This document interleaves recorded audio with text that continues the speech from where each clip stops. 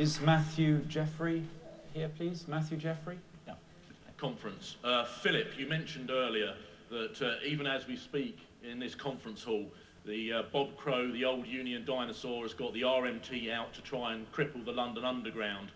The unions are starting to get itchy, and this is obviously dangerous to the economic recovery. What more can we do to tackle the unions and ensure that those people who want to get to work can get to work and the economy isn't crippled by a wave of strike action? We know the union fat cats are trying to prepare again for a winter of discontent, and that is pretty shameful in this economic climate.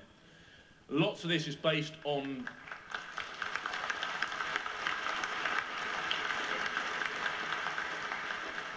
the issue boils down again to the union ballots, and the key thing is there that often strikes are coming out and the union members are not supporting them in big numbers. Can we put in emergency legislation that any strike, particularly in the public sector, has to have the support of 50% plus one of all union members to make sure that wildcat strikes no longer happen? This is such a danger to the UK economy. Let's again tackle the unions and face them down. Thank you.